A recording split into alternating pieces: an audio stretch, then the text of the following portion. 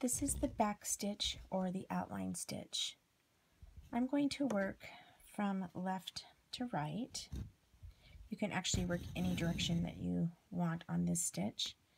And I do one stitch, then I'm going to work from left to right, and so I'm going to come up a little bit to the right. And I'm going to come back down in the same hole as the last stitch. So the first little stitch, you do one direction and then you work down your line of stitching. This is called outline stitch or back stitch. A lot of times people will use them, both names, either name works. It curves nicely and you just come up ahead and then go back down in the same hole. This is a good stitch for lettering or outlining. And I have the best luck when I stab stitch like I'm doing right now, where you come up and pull your thread and then you go down and pull the thread.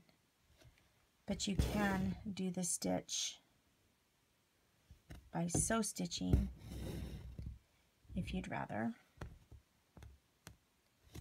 In order to sew stitch, I would have to work the opposite direction. Let me just twist this around after I get my knot out to show you how you would sew stitch. Okay, so then you would come up right here and go down in the same hole and come up ahead. This is called sew stitching because you're going down in the same hole and up, you know, in the same motion, down and up. This is the easiest stitch to curve and still have the stitches look straight and not zigzaggy.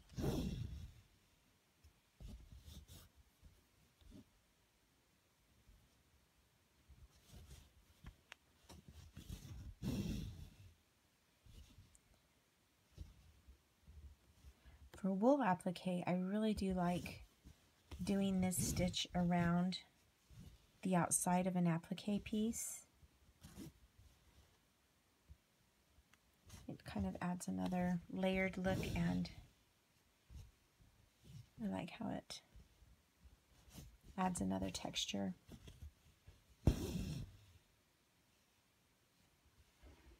Okay, when you want to end, you're just going to go down in that last hole and tie your knot off on the back.